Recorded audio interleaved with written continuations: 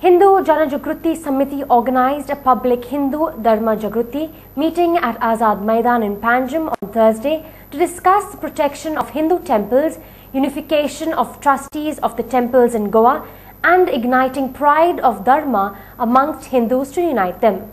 Dharmajagruti Sabha was attended by more than 1,000 people. Several speakers called upon Hindus to be united to confront the forces working against them. The meeting discussed and termed the declaration of some religious places as illegal by the administration as the gravest attack on the Hindu Dharma.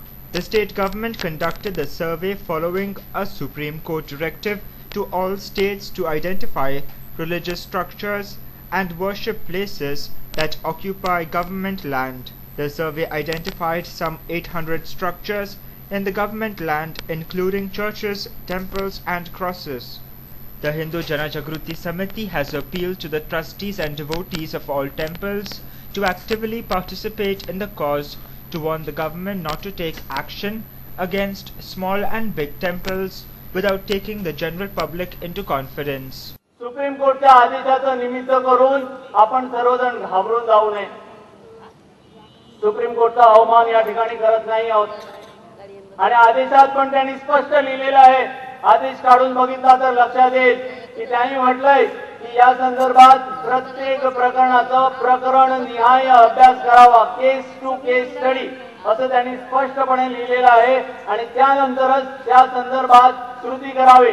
350 अधिक आपले हिंदूंची मंदिरं आणि घुमट्या आहेत आणि या संदर्भात 398 च्या आसपास क्रॉस आणि चॅपल आहेत आणि 20 मदरसे मस्जिद आहेत. या संदर्भात आम्ही गोमंत भूमीत ज्या काही बैठका घेतल्या त्यावेळी एकाही अध्यक्षाला कुणालाही या संदर्भात विश्वासात घेतलेलं नाही आहे. एका बाजूने आम्ही म्हणतो हे लोकांसाठी चालवलेलं लोकांसाठी राज्य आहे ना, मग ह्याच ठिकाणी ही देवस्थानं लोकांची आहे, लोकांनी चालवली आहे.